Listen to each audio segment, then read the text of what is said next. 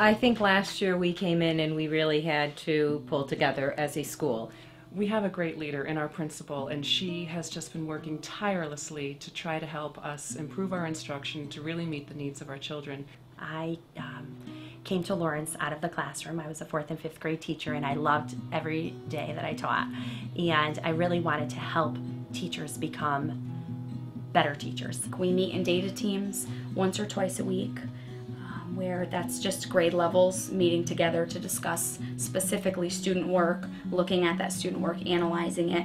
We, for example, had an assessment where we had one child who didn't pass. That is phenomenal. You know, we had 99% whatever. What are we doing for that one child? It's so important to know what level every child is at, because you need to meet them right where they are. You need to teach them from what level they're at. You need to know what they knew to get to that level and what's the next step to specifically meet their needs, because it doesn't make sense to teach them something beyond their needs. We kept right on top of it, and if strategies didn't work, we came up with new ones.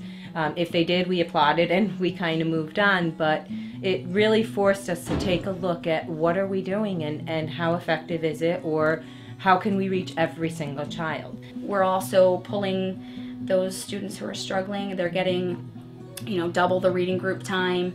Same with math, small group instruction more than once a day.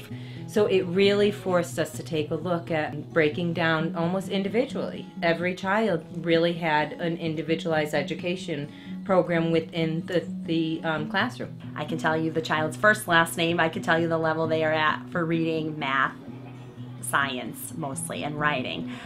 We know everything about them. We know how they're progressing. We know the interventions that we're using. We know how long we've been using those interventions. Are they working? Are they not working? And what do we need to change as adults in order to improve student achievement? We had to lean on each other and help each other through it, but by the middle of the year we were running our own. We were facilitating the entire thing. And we're talking about kids every single day. The mini leadership team, which is my reading coach, and my ICE, the elementary instructional support teacher, and myself meet to discuss students and their progress every day for at least a half hour. I kind of monitored these data team meetings that we had once a week, and I saw people starting at one place where they weren't working together so much, and by the end of the year they were meeting once a week on their own to do their plans and submit them together, so a huge amount of growth that way. You look back now and say it makes so much sense. It just makes so much sense to sit down, and this is real data. This is what the kids are able to do. So what are we going to do from there? How can we either bump it up a notch or take it down a notch, and then to have the results actually come out as well as they did. And now I have my 5th graders coming back to me saying, "Miss Toro, guess what?" And I'm like, I know.